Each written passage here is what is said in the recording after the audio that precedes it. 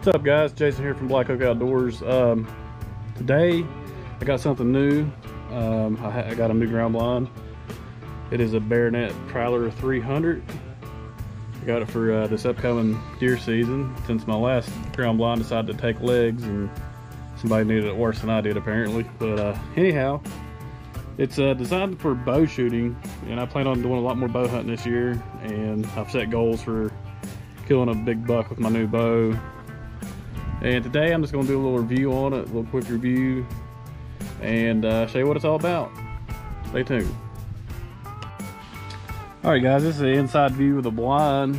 It is very spacious. I'm out here in my backyard doing this film, so bear with me here. It's got 8 panels. They come with the mesh.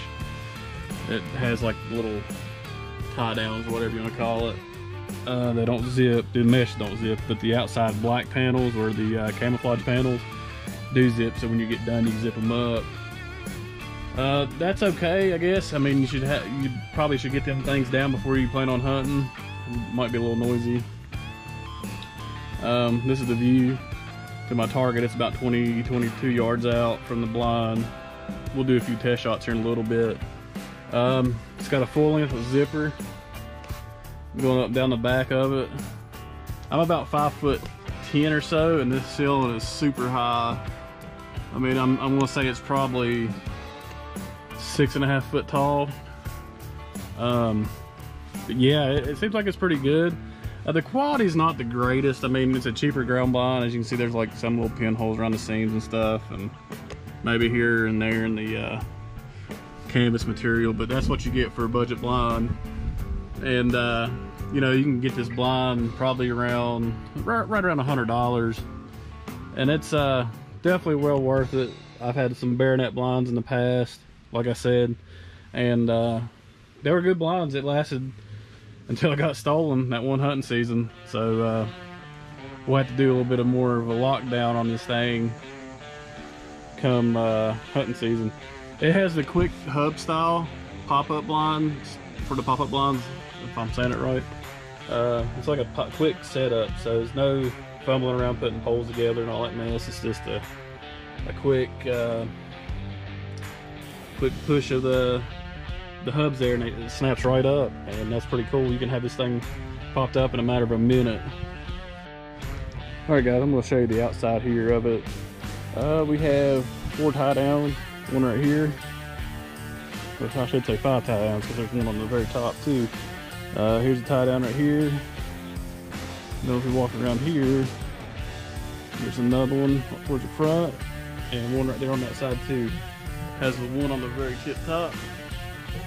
This is a Mossy Oak Blood Trail camera, or camo I should say. I'm about to say camera, I guess because I'm holding a camera, but anyhow, we'll get a deer's perspective of what an arrow looks like when it's getting slung at them from this ground blind.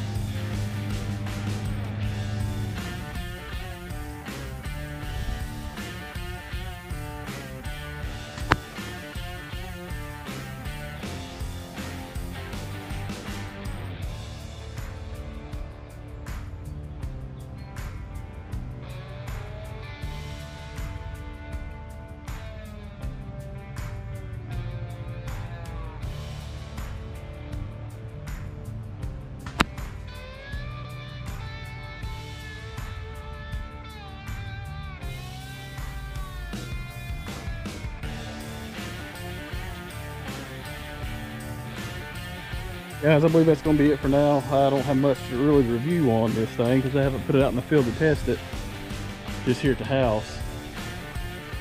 But I think it'll fit the bill quite nicely. Got a little blind chair in there if you can really see it with my bow sitting on it. Just shows you how much room's in this thing. That's a Matthews VXR 31.5.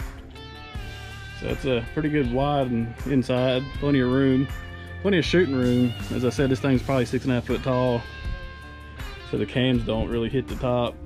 If it was like a smaller, like a 29-inch axis to axis bow or something, it would be even nicer. But I want to say thank you for subscribing to my channel.